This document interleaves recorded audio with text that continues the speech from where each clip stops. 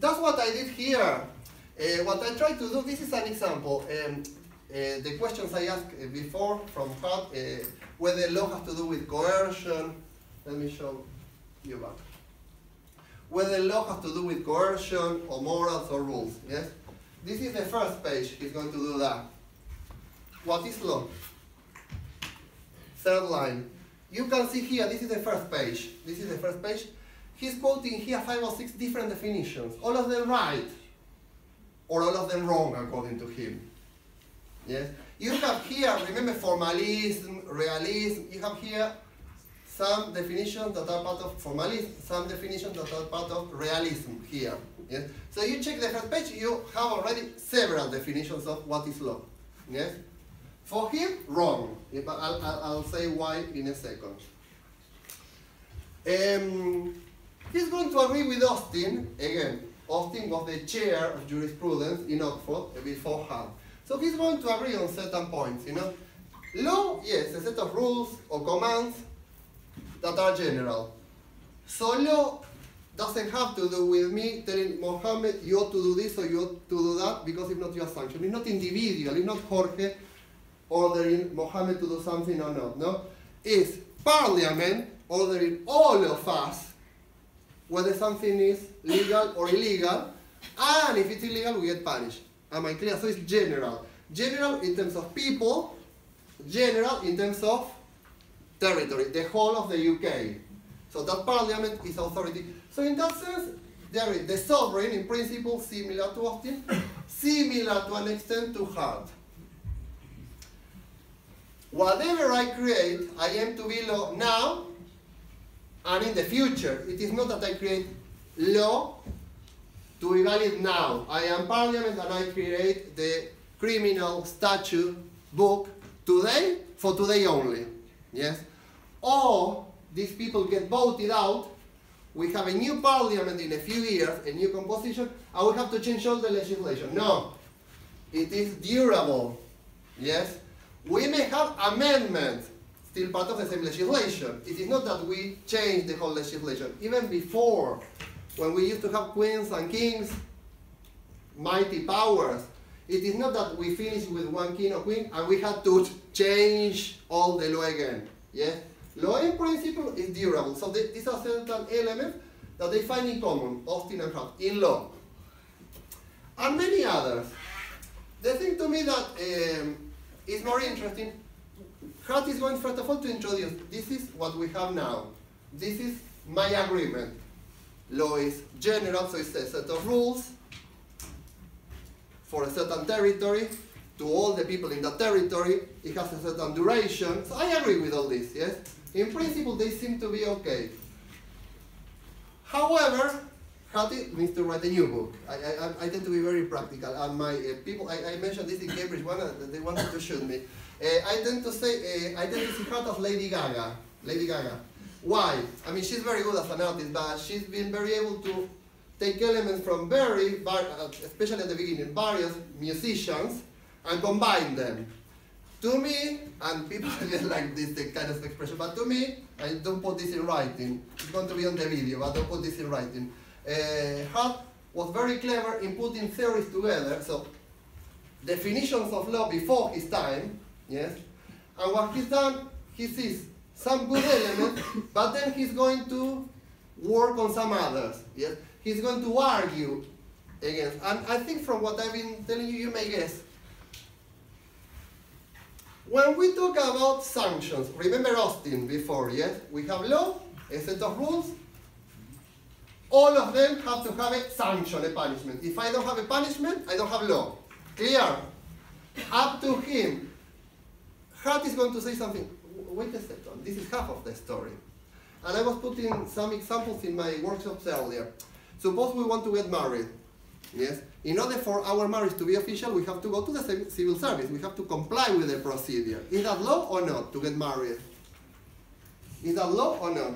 Yeah. It is law. I am legally married. Suppose we are going to be, as long as you are single, I am single, and we fulfill or comply with the law, we are going to be legal. That is law.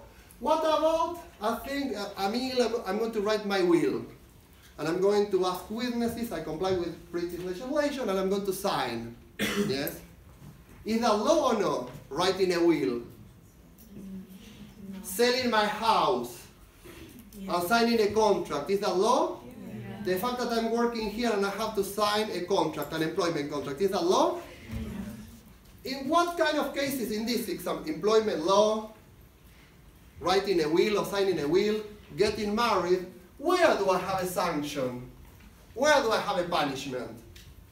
Yes? So what Hart is doing is simply observing, wait a second, law is much more than rules that have punishment. Very briefly, law is not only criminal law. Yes? If we equate or we define the law as a set of rules that, all the story, I'm not going to, that have a punishment, I'm missing at least half of the story. I'm missing all the legal rules that do not have punishment. Civil law. I'm missing all civil law rules. Yes?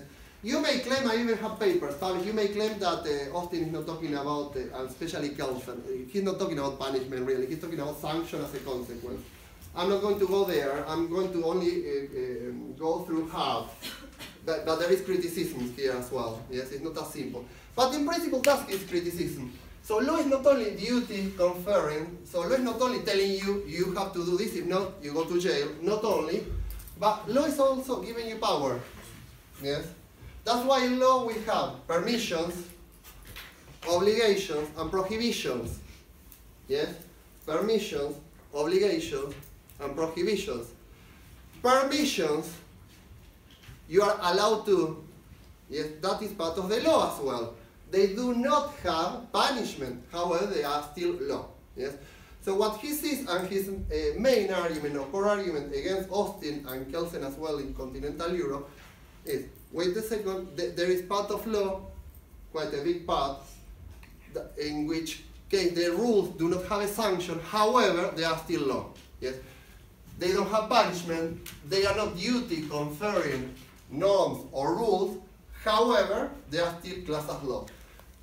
So I cannot define, that's the conclusion here, he's going to bring a definition, but the conclusion, I cannot define the law by referring to punishment, by referring to sanction. Yes? In my workshops, I was accepting every definition. Why? Because we can have a very narrow or a very broad definition. Probably the way I try to push you, you choose any definition. You simply have to explain me why. Do you see now why I was asking you the reasons? Yes? Because you're going to have everything. You are going to be lawyers. You are going to make a claim or introduce a case, and you are going to have to argue either for or against. Whether you do jurisprudence or whether you are a barrister or a solicitor in the future. How do you do it? With supporting arguments. Yes? That's what he's doing here in legal theory. He's going against another definition. Clear? Now, another key difference here for this is the main one again. There are many, but another main definition here has to do with, remember the sovereign for Austin.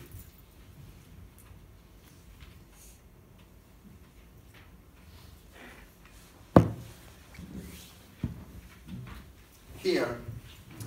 The sovereign here, he's been obeyed, but he doesn't obey anyone else, or she doesn't obey anyone else. That is not our parliament. That is not our parliament. When parliament makes the law, Queen in Parliament is the formula in the UK, they are also bound by the law. They are not beyond the law. Yes? So if they kill someone, they are going to be judged under murder or manslaughter or whatever the criminal figure. Yes? They are not beyond. This is one of the many differences Hart is going to present against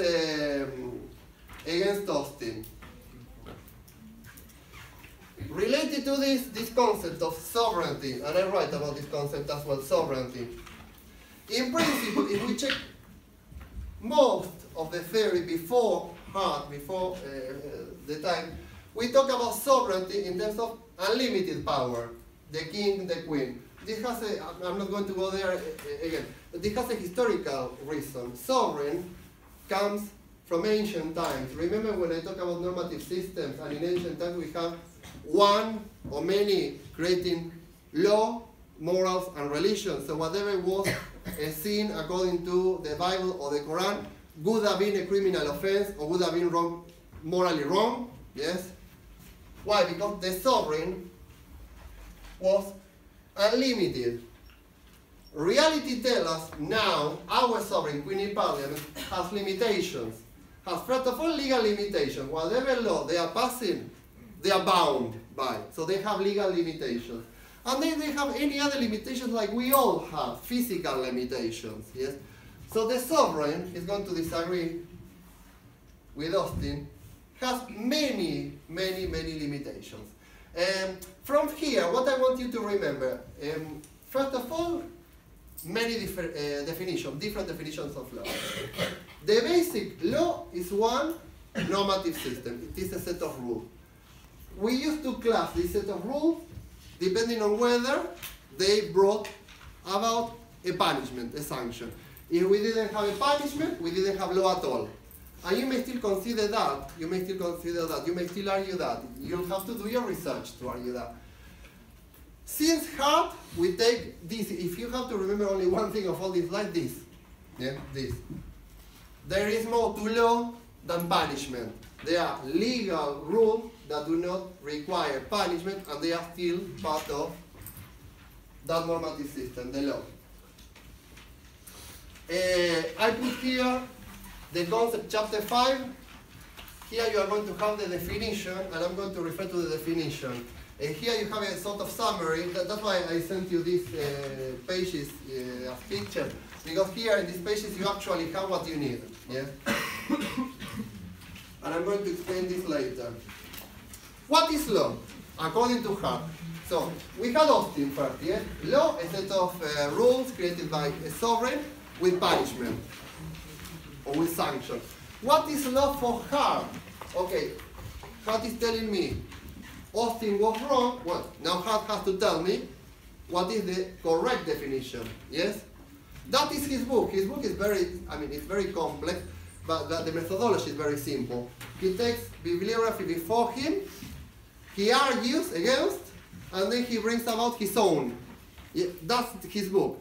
It's very complex, it's very rich in terms of vocabulary, legal philosophy, and so on. But the methodology is very simple in reality. That's why I tend to say Lady Gaga, because basically what he does, he brings about different theories, he sees gaps, and he simply goes against those gaps. Am I clear?